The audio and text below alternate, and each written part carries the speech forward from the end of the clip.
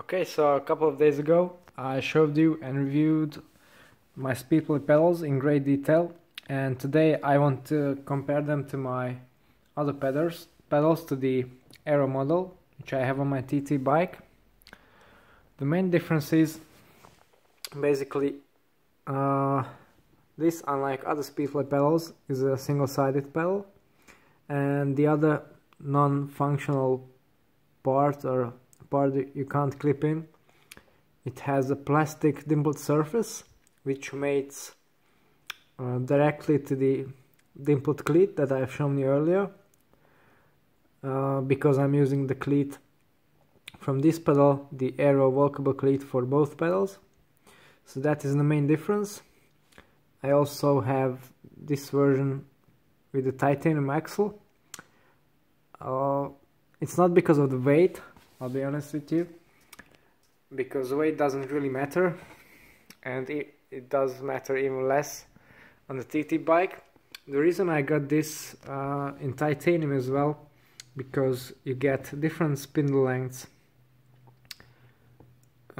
when buying steel or titanium ones.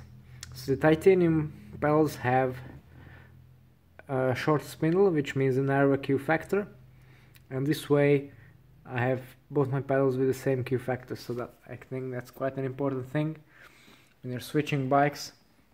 And then I wanted to have it the same, otherwise the spindle is also different in a way that it doesn't have the head for the 50mm pedal spanner, but it has a hex key hole from the other side, like Shimano pedals or most modern pedals, unlike other Speedplays. So at first I didn't really like these pedals that much, because the entry, well, normal Speedplays require a bit of adjustment as well, but these I have found that are really hard to engage, and I needed a lot of practice to do that. But now I think the pedals have broken in and I can engage them just as easily as the other ones, as the double-sided ones. So the drawback of the single-sided system, well, if you get on and off your bike a lot, then it probably is a drawback. On a TT bike, which I use for short time trials, that is not an issue, of course, and I wanted to have every advantage as I can get.